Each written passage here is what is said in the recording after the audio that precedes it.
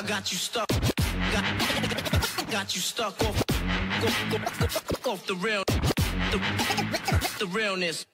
Even with his hectic schedule from Super Bowl 58, Shannon Sharpe found time to respond to Mike Epps, slandering him in his recent stand-up. That nigga Shannon Sharpe called me trying to do an interview. I said, no, Medea, I ain't doing no interview. So you can sit across from me and look at my balls. I'll sit down, nigga. Thought he was going to attack Cat, that nigga there. Nigga shit is called Shay Shay. The nigga's telling you. Put a wig on that nigga, tell me if that ain't motherfucking Medea's sister, nigga. Sharpe found time to respond to Mike Epps, who made him the focus of his recent stand-up routine. I'll put this out there, and this one, I'm gonna fire this shot over your head, mofo, and you will know exactly who I'm talking about. Yeah.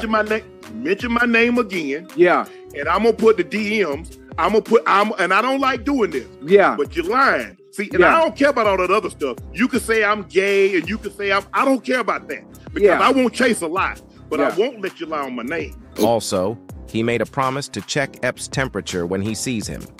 Now, when I see you, I'm gonna see you. I'm gonna see if you about that. Okay. I'm gonna see if you want to say what you've been saying on trying to get some jokes because you got mad because Cat Williams did what he did.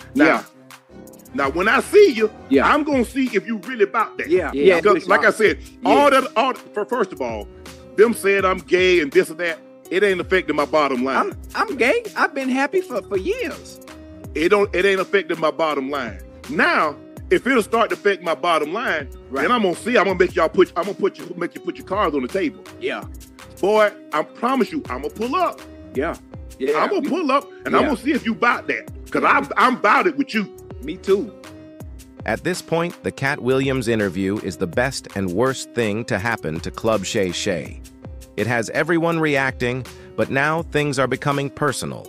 Now Mike Epps has responded to Shannon Sharpe wanting to fight him and admits to messaging him to get on his show. Shay Shay, I don't know what grown-ass man got a name named Shay Shay, but I know this grown man is not mad at me. So many people talk crazy about you. They was on Saturday Night Live talking about you, imitating you, but now you want to fight me? Now, I'm not going to lie. I did DM you to get on the show. But I DM'd you to get on the show because you brought my name up when you was sitting there with Cat. And you was trying to get him to talk crazy about me, but he didn't. Okay? Now, second of all, talking about pulling up on me. You're going to be an all-star. I'm going to be at the all-star in my hometown. And I'm going to see you. All right? I'm going to see you, brother. And I'm just letting you know.